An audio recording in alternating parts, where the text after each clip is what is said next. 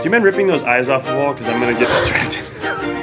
I'd be happy to. Is it okay to, like, if the phone rings, is it okay to mention that there's a child being born? Sure. What's the name? Margaret. It's a weird name for a boy.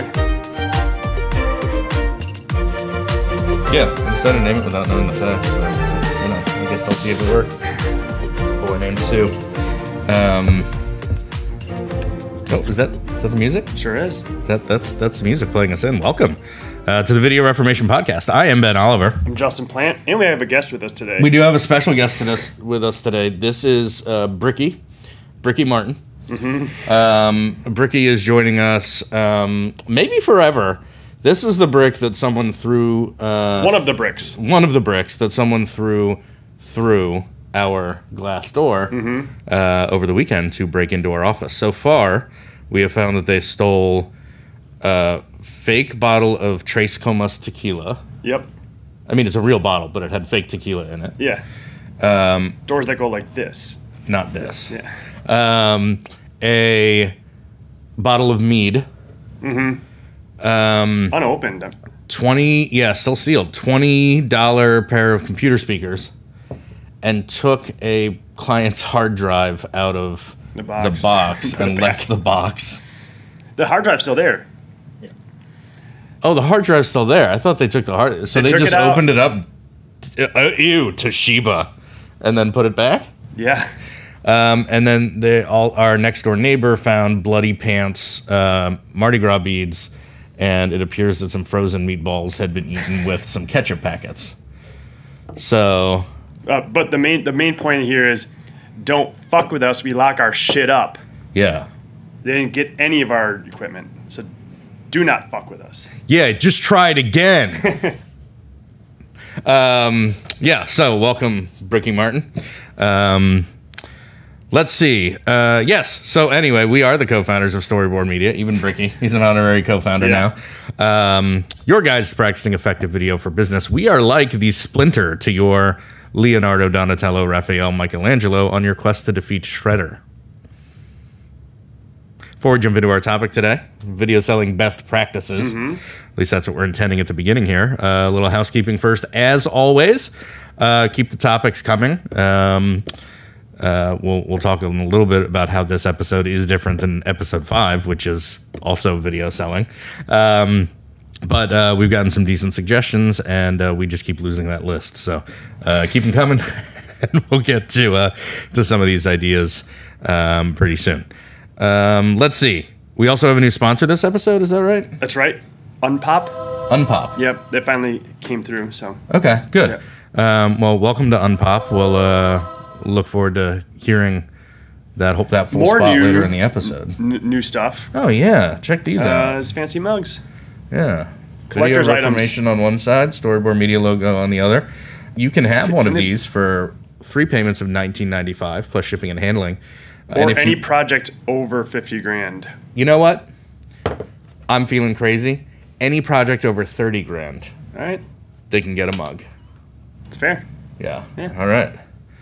Get your Video Reformation mugs today. Let's see. So Unpop. Yeah. Okay. Looking forward to that. So topic of the day: video selling. Du jour is what it says. I know, but I decided not to. French audience. Not to. Yeah, we record the French version of the episode later.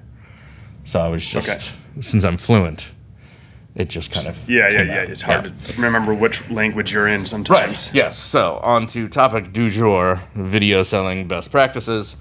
Like I mentioned, we did do. You may have heard some of these. How to use video concepts. selling in the B2B sales process. Great was title. episode 5. I think that was before we had figured out titles. Yeah, we're still working on it. We're still working on topics. But, of course, back in episode 5, that was before a bat ate a Chinese person. Or a Chinese person ate a bat. I don't know which one it was. But then all of us got coronavirus and died. So it's probably worth kind of... You are spunky today. I got a lot of nervous energy today. So I also feel like we haven't done one of these in like 3 weeks. It's been about 3 weeks. Yeah. So, so given our new normal of coronavirus, I think we'll try to remind ourselves to I think it applies more. It does. Right, because the person-to-person sales meetings are gone. Everything's happening over either a Zoom call or asynchronous one-to-one video or those kinds of things, phone. So, this is the perfect time to fully integrate video into Not to mention, like, selling process.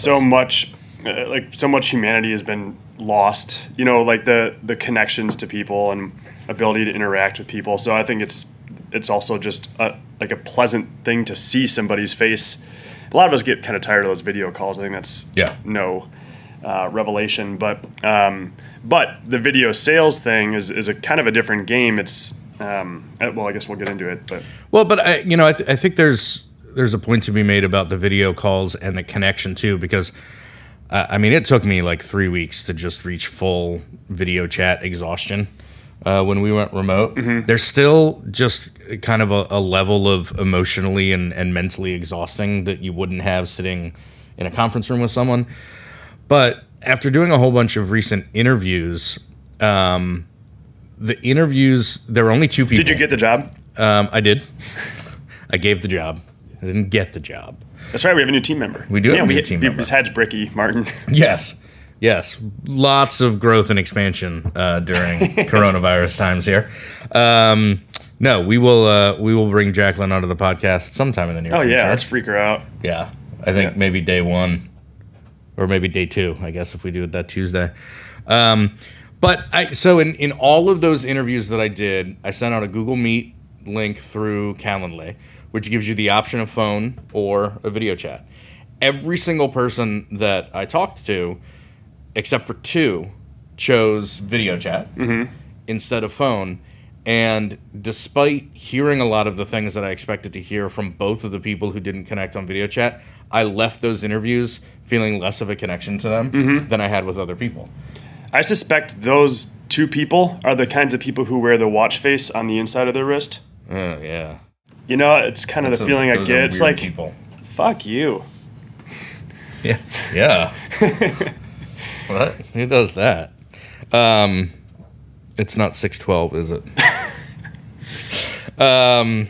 Okay, so so let's talk a little bit. I think maybe let's go all the way back and put kind of video for sales or video selling in some context. Okay. So for the uninitiated, for lack of a better question, what is video for sales? What are we talking about when we talk about video for sales? How is it different than video for marketing or just video? Yeah. Video can be used all over the place throughout business. I think our focus is typically those revenue centers like marketing, sales, customer success. So we'll probably you may hear us kind of jot a couple things down for each of those, but video marketing is often a one-to-many type of video. So you make this one video that goes out to hundreds, thousands, millions of people. I think TV commercials are like a marketing video. That's not as common today, I think, as like it used to be. I think people are doing a lot more smaller budgets given the ephemeral nature of content these days. Ooh, ephemeral. Yeah. But I think video and sales may borrow some of that, but it's some of that same content from marketing, but it's used on a one-to-one or one-to-few scenario. So it's to enable that buying committee, whoever is involved in that buying process on the client side, giving them an opportunity to see your product, get to know your company, those kinds of things. I think too there's each of those revenue teams, marketing, sales, customer success, have certain customer journeys, right?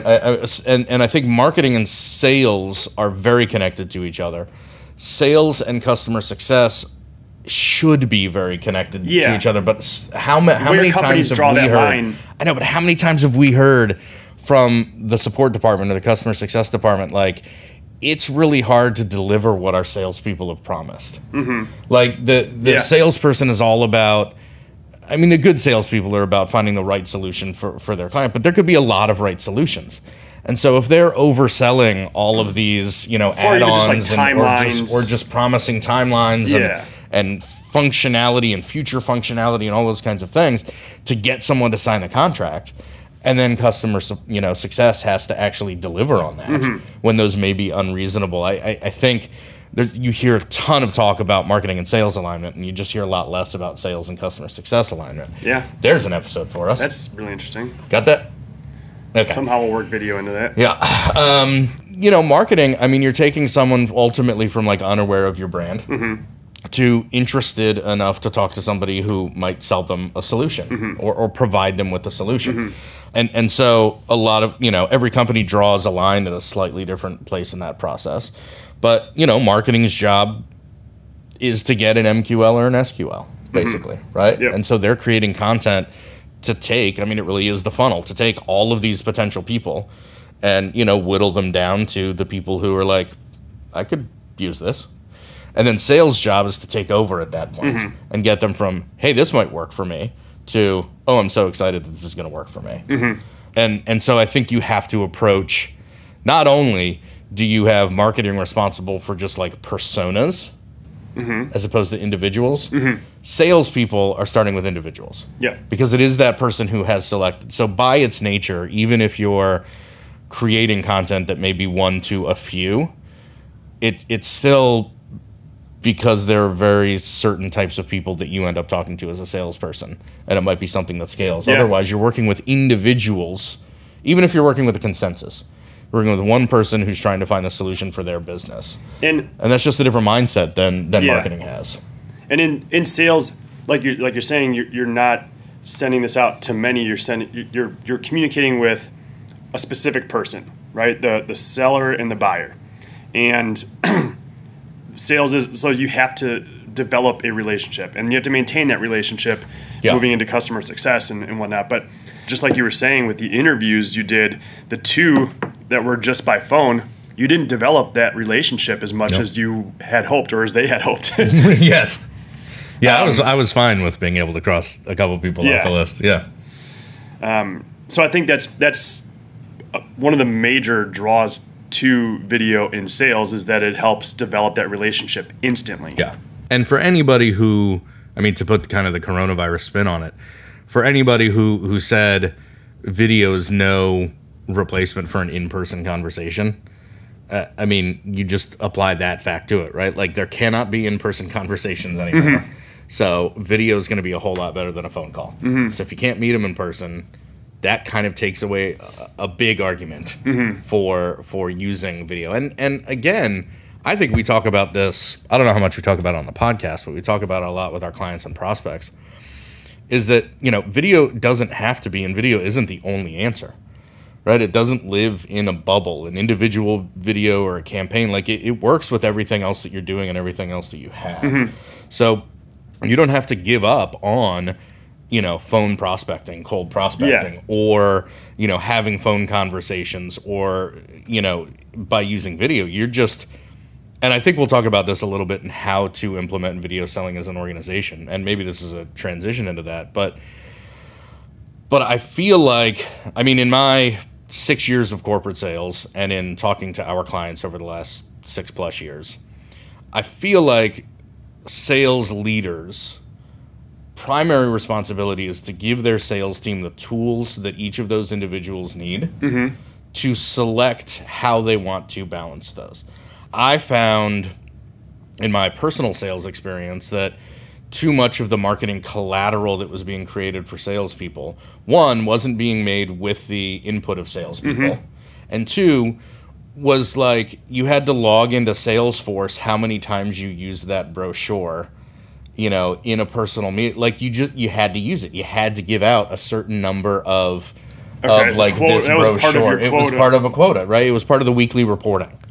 And to me, I think, and who knows? I was only there for 2 years. Maybe it was just a phase in that company. But right, it's really to say, like, here's the library of tools that you have available: brochures, a website, landing pages, ROI calculators, video, one-to-one video, a video library. Like, let the salespeople figure out which of those work best for them to utilize as they develop their own personality and processes and kind of sales cadence and things like that too. So I think it's important for an organization, honestly, to not mandate that their sales teams use video, but train them up and give them all the resources that they can use it to its full effectiveness if they choose to use it. Yep. There's a best practice. Yeah. There it is. Got one. Right there. All right. We did it. Good. We done? So there are two ways we've kind of split this up in terms of best practices for video in sales. And that's one for an organization. How do you use this as an organization? And then how do you use this as an individual? So let's hop into that. So let's call that first one a best practice for an organization. Right. Which is just offering the tools, like resources. Fully commit to empowering your team to use video, but don't mandate it. Right? I mean, and fully commit is, put everybody through the onboarding, get the full plan. Don't, I mean, you can make a free plan work, but that, make it so that everybody who wants to use it, make it so that they can use it. But don't mandate it. So let's just call that best practice for an organization number one. And then maybe it makes sense to hop into an individual. So these are generally reverse engineered here to Ben posed these as questions almost. That was the plan. We were going to do like a QA kind of style version of a podcast. And then that didn't happen. But it can. So, Justin, I've been wondering, how might or what might a best practice be when it comes to integrating into an individual salesperson's existing sales cadence? So let's say that video isn't a tool for them from day one, right? So this is someone who's maybe a junior rep or maybe even a senior rep, somebody who's been doing it for a little while. They've established and kind of taken ownership of their process and cadence. What are some best practices for somebody who's going to start in that situation, who's going to start using video? I think the first thing is, becoming aware of like how to use the platform. It can be embarrassing if you do it poorly. Yeah. But it depends what platform you're using. Some of them are easier than others. Personally, we use Vidyard, the Go Video tool. There's Loom, there's Soapbox, and others. Bomb. But yeah, getting familiar with that tool is important, and that's not just how does the camera work and how does the software work, but it's also how do you interact with that tool and how so practice, I think, is a really important best practice.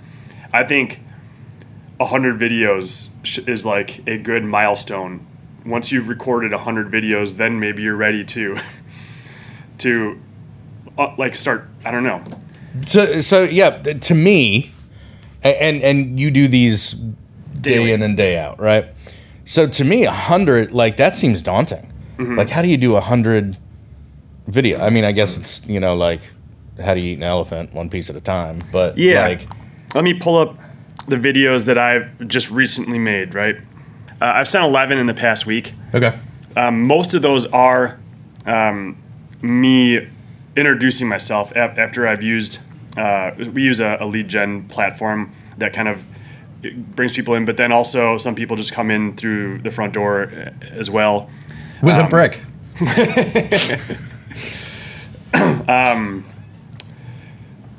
But yeah, so either way, once I make contact with somebody, where they've actually responded and said, hello, I'm interested. There's something here. Teach me, whatever it is. Oh my God, I've heard about you before. You're really awesome. Would you please grace me with your presence? Then I grace them with my presence. So I'll send a hello video to just kind of introduce myself and say, hey, I'm the founder. Thanks for reaching out. Co-founder. Is that what I'm supposed to say? But in here as well, I've got I've got a proposal walkthrough. I've got a couple playlists that I've built for particular for particular people that if they're looking for like, hey, we were looking at doing some product videos. Do you have anything like that? And so I'll send my hello, and then I'll add a couple product videos just to kind of give them a taste of what we do. Where am I? Practice? How many of those are scripted? Do you just kind of shoot from the hip and like we're not in the office together anymore. So like how many takes? Because I remember at the beginning, you'd be doing this like 2-minute long intro thing, and you'd be doing great for like 1:45 seconds, and then you would stumble over something, and then you would kind of break character, and or then Tucker would say something. Yes, and then you just have to go all the way back to the beginning to do that. I'm guessing now you're doing them in fewer takes. They're shorter. They're more concise. There's probably some kind of, at least for the intro ones. Yeah, I'm trying to be. There's some kind quick. of like generalized script that you're following, but you just know that you're going to hit these bullet points. I'm the founder. There are no other founders. Right. Thanks for reaching out. We can totally do fill-in request. Yeah. I'll generally get a sense for like where their video is, the state of video. And if it feels relevant, I'll bring it up. If it's like, oh, you guys did a lot of video 5 years ago, but haven't, I'd like to touch on that in our conversation. Let's set up a time to talk. But that's my opener. Do you want me to do a live one? Yeah. Okay. What kind of company are you? Let's say I'm a tire kicker. Hi, Justin. Thanks so much for your email. You guys do some really fun work. Can you tell me what your hourly rates are and how long the process takes? Yeah. All right.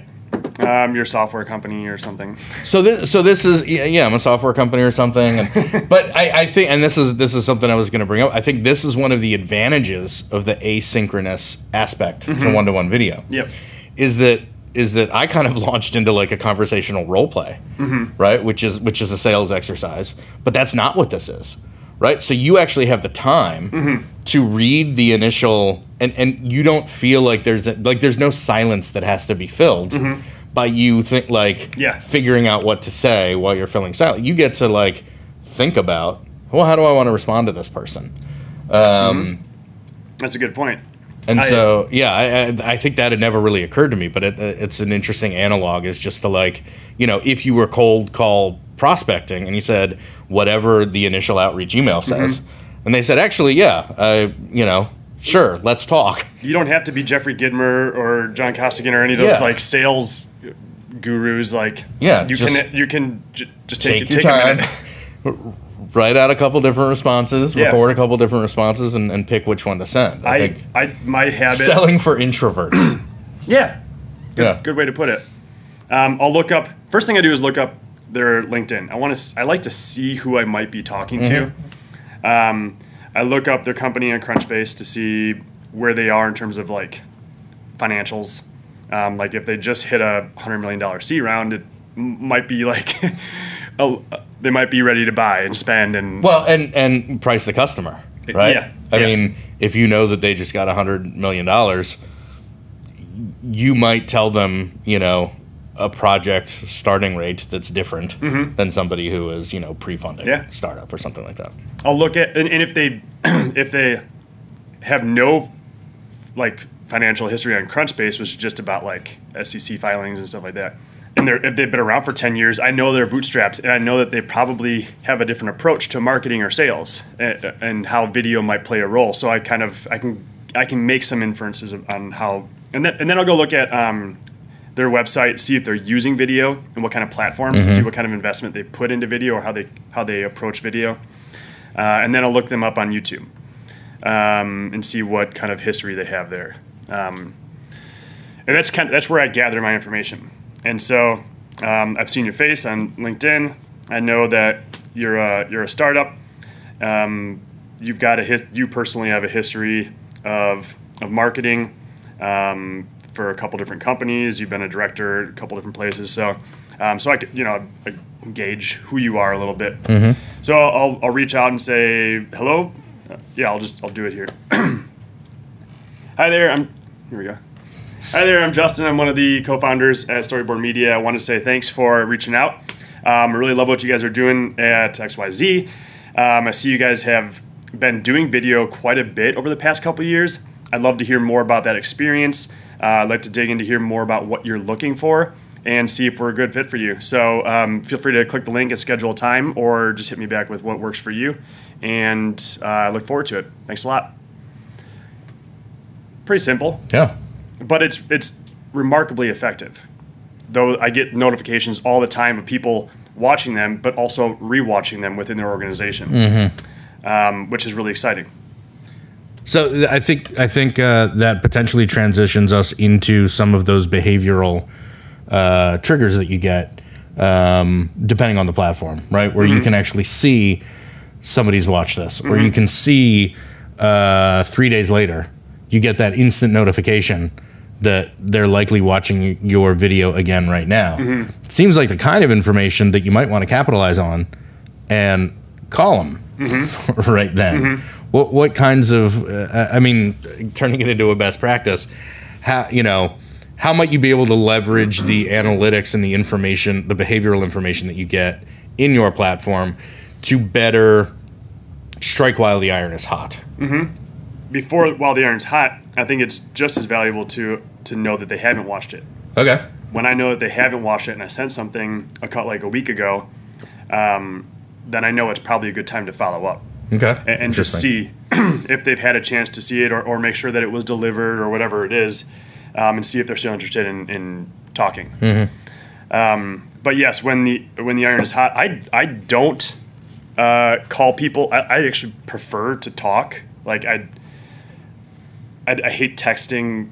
Like, I'm not like an old curmudgeon or anything. I think it's like, to go back and forth all the time and email and texting or whatever, is kind of Slack, whatever. It's annoying.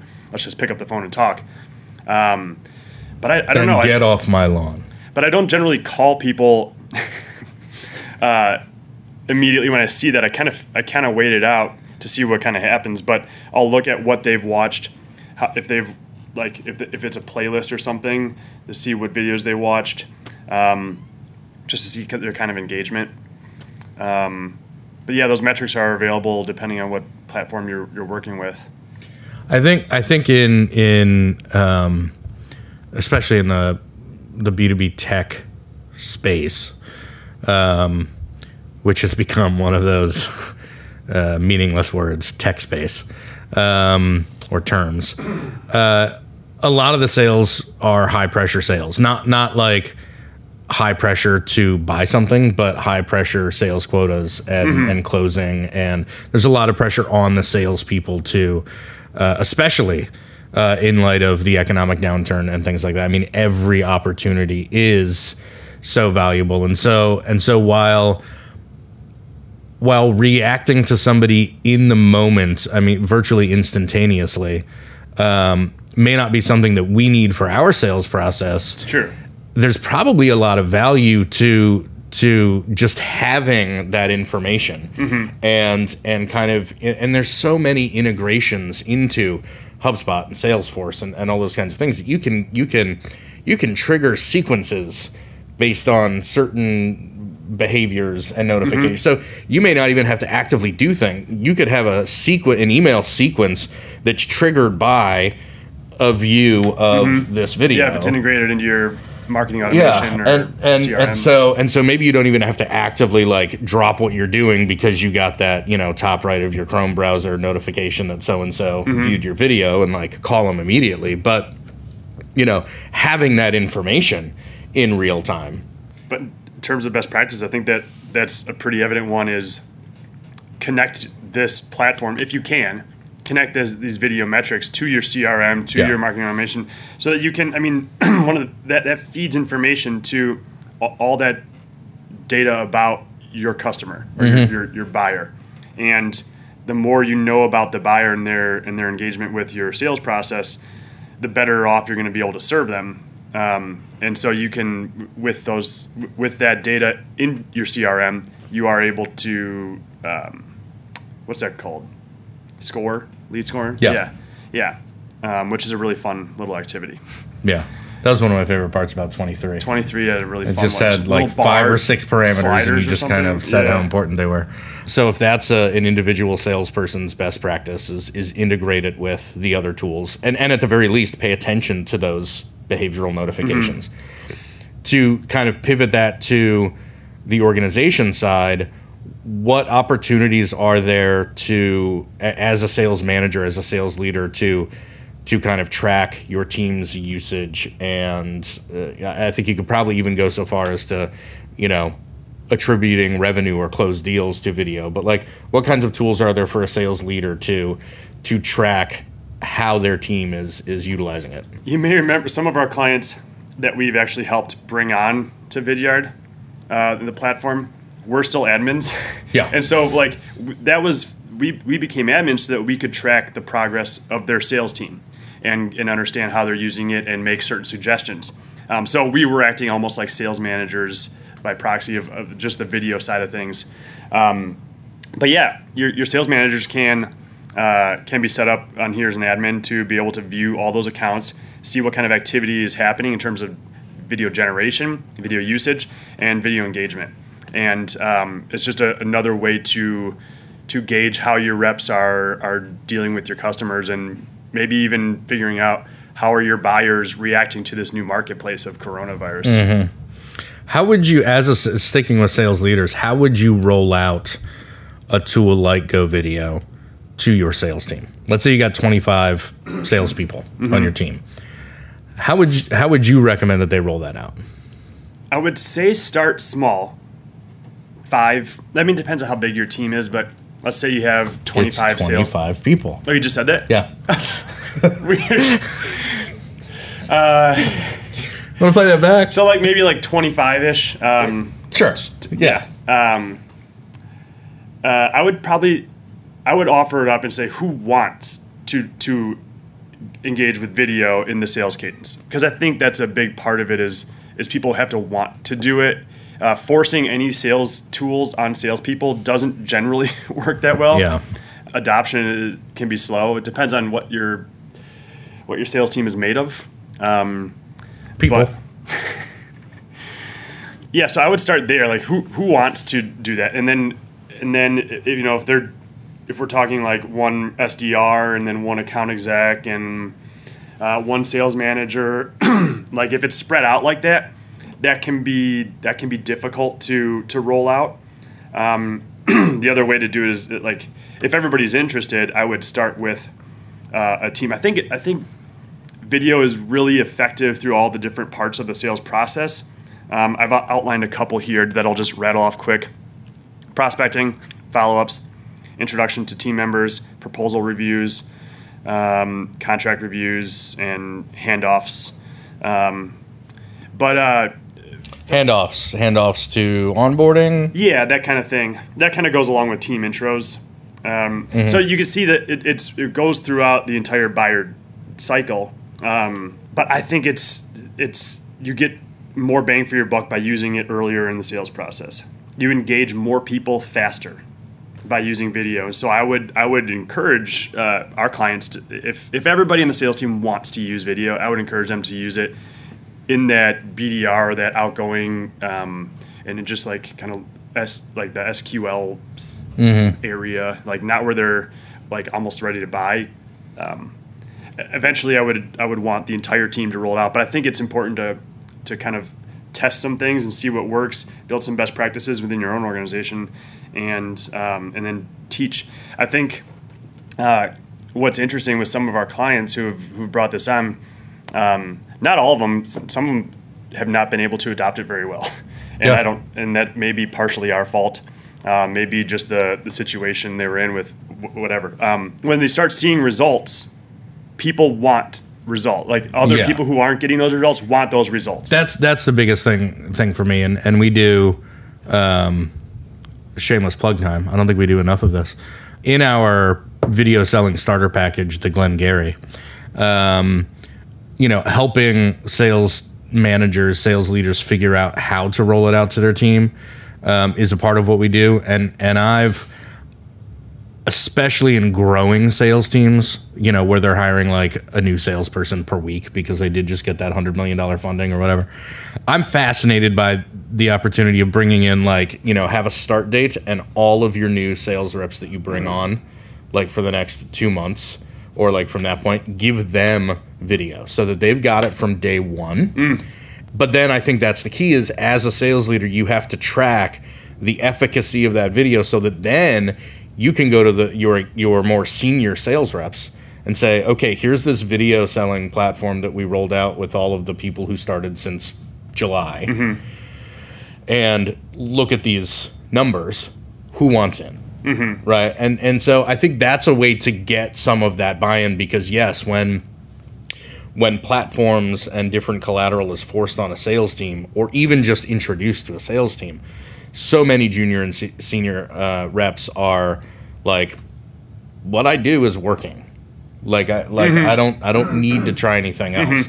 But when you can share that data from your pilot team, I think that's smart. Yeah, because like you get to dictate from if it's day one for somebody, you get to dictate how they sell. Yeah. No, we haven't actually implemented a client like that yet, but that's always the one in the back of my mind where it would be like, that could be a really interesting thing to test is the reps that start with full video selling capabilities from day one, and just see, you know, and so instead of it becoming an add-on or kind of integrating with an existing cadence and existing tools, it's just there from the outset. All right, why don't we break for our sponsor? Let's hear what Unpop has to say. There you go. Imagine you're lying in bed after a serious round of lovemaking. There's a fresh cigarette hanging in your mouth, the flick of a lighter, inhale, and every little thing seems to be right in the world, even for a moment. And then that moment is gone. You notice your popcorn ceiling. It's not as much about the asbestos as it is bearing that burden of that unsightly aesthetic. Unpop takes care of that for you. Unpop helps remove that unsightly popcorn ceiling in a flash with an easy-to-administer eye drop solution. Simply apply 34 drops to each eye every morning, and within seconds, you'll trip balls. Soon enough, you'll forget all about those unsightly ceilings and start to wonder why purple is actually not a color, or why your teeth are little people inside your mouth, or even why your granddaddy willed you buckets of blood when he died. Unpop will completely and entirely distract you from the unsightly popcorn ceilings and help you focus on what really matters. Unpop. Just 68 drops until you stop worrying about your ceilings. That may be your best one yet. When I first tried it... You're on it right now. Yeah. Which may explain the nervous energy you were talking about. Yes. When I first tried it... I was concerned because I don't have popcorn ceilings. I have these really nice exposed beams, right, in this old cigarette warehouse. But what I found was that those beams are like the little people in my teeth, and they have arms which have hands connected to them, which like slowly move closer and closer to your eyes. To the point where you basically just pass out from fear and have no idea whether you have popcorn ceilings or exposed beams or whatever. It works without popcorn ceilings too. I imagine with popcorn ceilings, and maybe you can answer this, it's kind of like stalactites, you know, just like like coming down towards you. Yeah. Yeah. Shit's good. First one's free. Yeah. Then you got to pay for them. Yeah. Which kind of sucks. At the beginning of, when they first pitched us, they were reading they made some tweaks, but they were reading us kind of a similar copy for what they were thinking the spot would be. And I didn't know anything about the product. I hadn't tried it yet. And I just thought, like, using an eyedropper to fix popcorn ceilings, like, you have to turn the room upside down. Because... I should stop using Unpop. See, I thought, when they first came to us, I was like, isn't that just LSD? And it is. It is. Yeah. Yeah. So for your eyes, we were right. Yeah. Yeah. Yeah. What's the? Did they ever tell you when they were giving you any notes on how to deliver the spot? Did they ever indicate to you why 34 drops in each eye? What happens if you do 33 or 35? Let's find out. Okay. Do not know. Well, welcome to our newest sponsor, Unpop. It's LSD for your eyes. Okay, where would we like to go next? Let's go back to an individual salesperson best practice. Oh, you know what? I do have a question that I wanted to ask earlier. How important are googly eyes on your webcam? Yeah. I think googly eyes in general are pretty important. Googly eyes. I'm glad you rattled it, because then at least people just listening could understand we have a variety pack. This is the sound of googly eyes. It is one of those things that is surprisingly effective. It definitely. I mean, we're not kidding. Like, we're not bullshitting here. Yeah, yeah. So we put googly eyes on Cam. Cam is a webcam that we use because still Macs have shitty webcams. Yeah. So we just bought one for like $100 and it looks way better. But good luck finding one now. But in most of these platforms, while you're recording, it'll show you. So you can either show just you, you can show your screen, or you can show your screen and you. At least on Go Video. Actually, if you really want a hot tip, is a really fun platform. MMHMM. Look it up. It's in beta. Some really cool stuff coming out with video. It's presentations, but you can record. It's basically, what is it? It goes in between. It's not quite a plugin. It's like a fake camera. It presents itself to Zoom or Google Meet or Go Video, whatever, as a selectable camera, basically. So you could select like the Logitech webcam that you have plugged in, your built-in FaceTime webcam, or your cam. But it uses, and then in you can select which physical camera you're using, and then it allows you to basically, like, chroma key without chroma key yourself. You can move yourself, you can scale yourself, you can change your transparency, you can put together nice looking slide decks. There's a co-pilot feature that's now available, where someone two people can present. You can share from control of a presentation from different locations. You can both be on the screen, kind of. So, and that, honestly, I think is a function of the times. I'm sure it was an idea in somebody's head prior to COVID, but I mean, everybody going, on Zoom meetings kind of necessitates something like this, and so they've been able to really ramp up this year. And again, I think it's one of those things that's just so many in-person meetings and local client vendor relationships and things like that are just going to be a thing of the past, because we've all gotten so used to communicating like that. And communication through video, either real time or asynchronous, is only going to get better, right? I mean, with things like it's just going to be more attractive. It's going to be, I mean, all the things that we hate about it, they're gonna find fixes for. And there's probably a cottage industry popping up of all kinds of products and similar type things, like and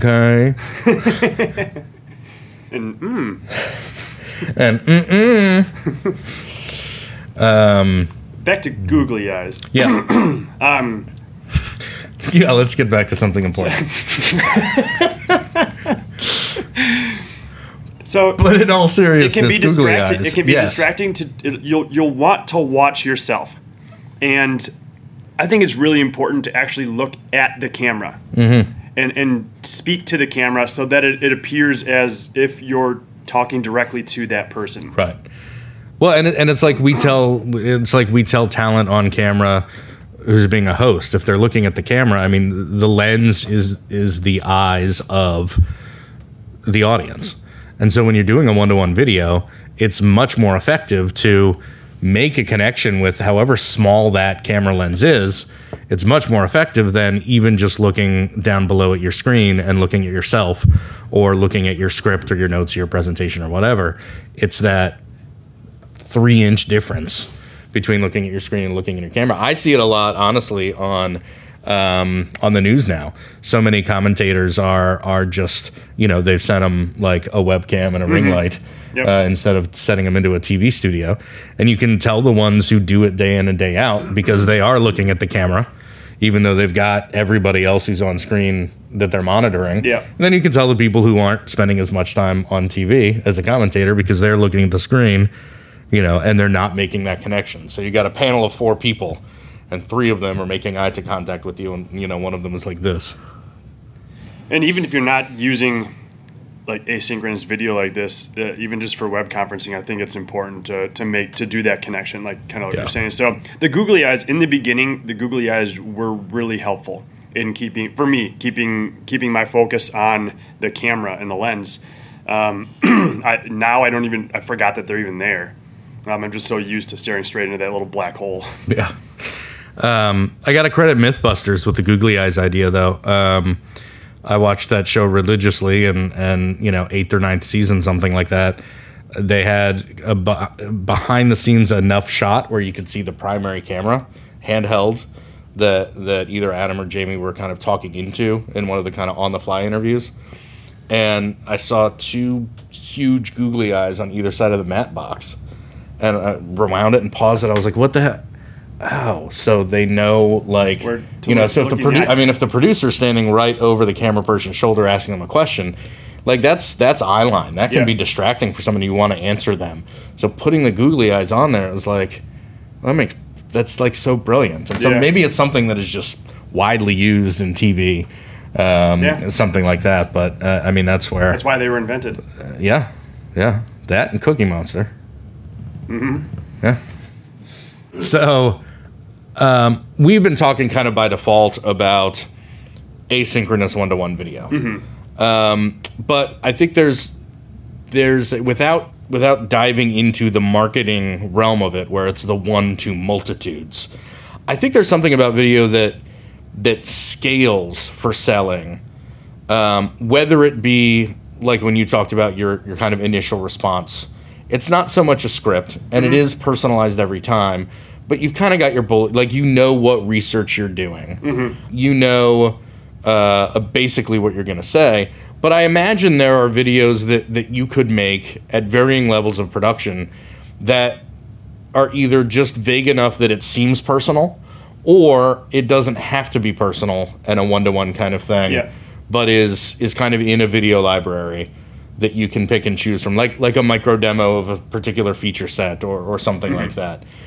So I imagine the best practice here is to use a mix. How might a salesperson or a sales team go about creating that mix of the kind of instant one-to-one asynchronous stuff versus the pre-produced scalable stuff? And I think there's also an element of those scalable things that, that one, can work for you while you sleep, and 2, never go off script because it's been made once. Go. I'm not sure if you answered your question. No. So I use a mix. I just pictured Anthony editing this down to just me asking questions. And it's like taking a word from here and so it's just like how googly eyes are better camera. And then you're talking for 5 minutes. Yeah, I use a mix. Honestly, a lot of so I have the ability to make a video on the spot, and I also have the ability to access a library of video content that has already been created. And so I've found that some things, after saying them like 3 or 4 times, I'm like, oh, I'll just create this as a specific, like a scalable video. So it's still sent one-to-one, but it's something that I use a lot, and that might be a quick little presentation, I guess, about what the springboard process is like, or the different members of our team. When I at some point in the sales process, usually around the proposal, I'll try to warm that conversation up a little bit more by showing the team members. And so Ben and David will come on and say, hey, it's great to meet you. Justin's told us a lot about you. Just want to let you know who I am, what I do, and blah, blah, blah. And so it's just to make things a little bit warmer and more familiar. But it's something that, like, that script is the same every time. So you may as well record it once. I mean, the only difference might be a name. Right. But that can be bypassed. Yeah. It can be. Well, and that's exactly what I meant earlier about vague enough that it seems personalized. Because I think it's worth addressing too that video in sales is still kind of novel. I mean, there's a pattern interruption to receiving an animated thumbnail of a person waving. You're going to just click play, and so at some point that will be less novel. I don't know that it will be any less valuable because of all the things we've already discussed. But it is worth mentioning that because it's still kind of new. In fact, the first time we sent out a sequence of sales emails with videos included in each one, the test emails that we sent, a couple of the people that we sent them to didn't even know that was a video, even though it had a play button on it. And so they didn't even know to like push it. And so that may be another best practice as you're ramping up with this as a salesperson is, putting that text in the email that says, as I mentioned in the video above, or, you kind of an introductory sentence. And then, I go into more detail in the video below, something like that, just to kind of prompt that. I mean, I was so surprised but we work in video. It's a pretty good day, best practice there. Is to actually include some context in your email. Yeah. Most of the time we're talking about this video being sent through email, I guess, from a sales role. So yeah, making sure that it's not, you don't just slap a video into an email and send it. I think it's important to put something a little on the top, a little on the bottom. Usually I'll put a little intro sentence,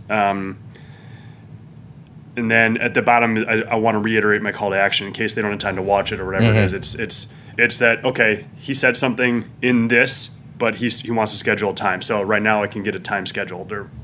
Yeah. Do you use a video email signature? I don't. I don't either, and I like them. I've heard it recommended a lot. I haven't seen it a whole lot. I really like the idea of them, but I've never. It's just not something I've tried. But especially in a sales environment, I can really see the advantage of that. Especially, so many salespeople are extroverted, and so many buyers. I think 54% of buyers on average are actually introverted, and so there's salespeople who want to jump on a call and put themselves on camera and engage you, and like they feed off not just for their job, but like they feed off social interaction. But if over half of our potential buyers are people who maybe not shy away from that kind of thing, but prefer to have more control in that, I totally see how having either that one-to-one asynchronous customized video that's addressed to them, or kind of that made once video email signature where if I get this cold email one in a sequence, at least I can click on it and see that there is a human behind this email. I know it's in a sequence. I know it's automated. I know somebody bought my name and email off of a list somewhere.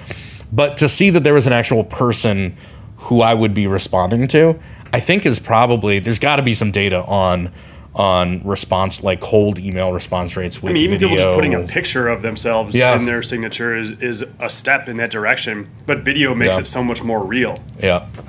So share one more best practice with me And I think maybe the way to go here is so much of the typical B2B buying process is a consensus sale. You've got that initial person, right? So we've talked about the person who responds to that cold outbound email or whatever. Like that person is kind of your primary passenger up until a certain point. And then all of a sudden other people have to get involved. How does video help navigate that scenario and kind of scale and share information with multiple people? How does that... You can speak to it better than I can. Some of that is behind closed doors, and I don't know all the answers. What I do know is that if a email or a document is forwarded to the part of the buying committee, I don't know. I don't know if anyone's opened it, looked at it, downloaded it, read the whole thing, reread certain parts, sent it to legal, whatever. I do know that if Emily watched my video, it'll tell me Emily watched my video. If she shares that within her organization, it will say it has other anonymous views. And I can start to see, are things picking up? Are they slowing down? I can see generally like what they care about in that. Like if they're watching the middle part of my proposal review, that means we're probably on option 2, and that's the one that they're keying in on. And so if I've seen that that's been viewed a couple of times, I might pick up the phone and say, hey, did you have any questions about some of these options? I'm pretty candid. I'll say, I noticed you were watching this video a couple times. Did you get a chance to share that with some folks internally? And it just opens up a discussion and makes it very open and candid, where they don't feel like they have to hide anything anymore. Yeah, because we can see everything anyway. Yeah.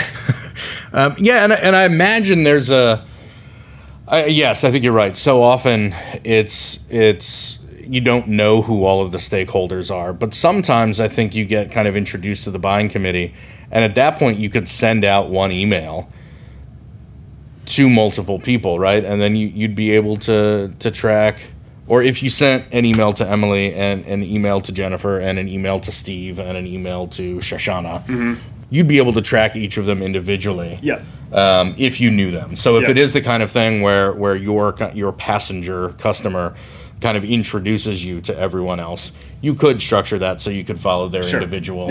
And I think too, there's just a client experience that we've had where the mid-level person who is kind of leading this whole vendor selection process, for lack of a better term, when they were getting the demo, said, my CFO would love this part. Right? As a salesperson, note that, because if you've got, a separate video for that part, or if you just want to, if you've got a pre-recorded demo, if you're recording that demo, you can take that part and send it to the CFO. And so I think that's just another behavioral kind of thing where you can pay attention, you can actively listen to the individual that you're talking to and understand how to sell the other people who are involved. And I think the good salespeople are always asking those things. Like, what is your boss really going to connect with on this? What's the one thing that you want to share with them the most out of this?